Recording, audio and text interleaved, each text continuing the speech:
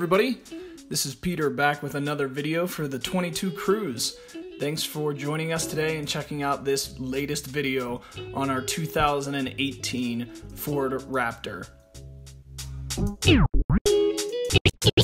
So this is the first modification that we're doing to the Raptor.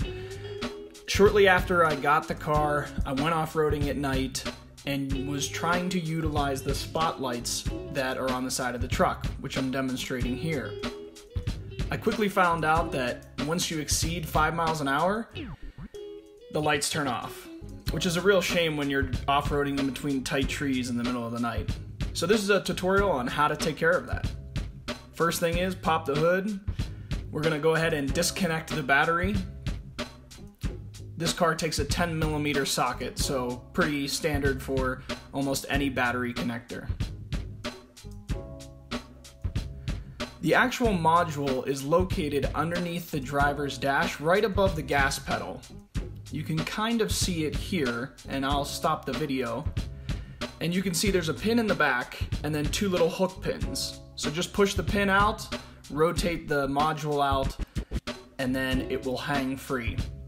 Next, I found pushing on that front button and lifting on the back with the screwdriver was the easiest way to get this green connector out. After that, you just simply press in on the black connector and it slid right out. What we're going to be doing here is actually removing one of the wires inside this system and then jumping to the other side. To take this white piece out, you had to use two little screwdrivers here to pull that system out. Once that's out, then you can really pull the pin out. So what happens is Ford has a grayish pin that is only providing power under 5 miles an hour. So once you go over 5 miles an hour, you theoretically turn those lights off. It cuts the power to them. Now the wire that's right next to that is 12 volts all the time. So what we're going to be doing is jumping 12 volts that is constant to the hole from where that one pin is removed from, the pin that shuts off after 5 miles an hour. So I created a jump wire,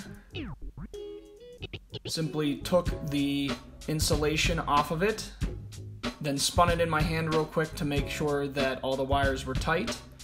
Jumped those two wires, so now it has a constant 12 volt connection, no matter what driving scenario you're in. And then put the wire connectors back into the module. To cover up this one wire, because it will still have 12 volts running to it at 5 miles an hour or less, I took a piece of heat shrink that was very tight and slid it over that so that it didn't rub against anything underneath the dash or cause a short anywhere.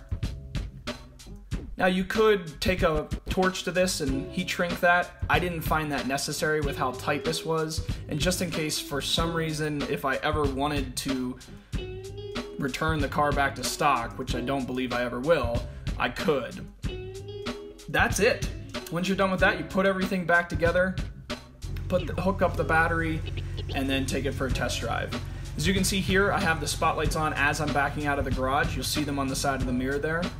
I do two drive-bys here. One drive-by I'm going about 15-20 miles an hour, and the other one about 25-30 miles an hour. You'll notice that the lights stay on regardless, which is exactly what I wanted. Now I have to tell you, one warning here. These lights will stay on anytime, so as long as you press that button, these will come on because they're constantly getting that 12 volts. They are LED lights, so they're very low probability of draining your battery, but they possibly could. So just be mindful of that. Other than that, that's it. Thanks for watching the first modification to our 2018 Raptor. Don't forget to subscribe, comment, like, follow us on Instagram at the 22 Cruise, and let us know what you want to see next. We have 15 different vehicles to show you. Hope you all have a wonderful day, and again, thanks for watching the video. We'll catch you next time.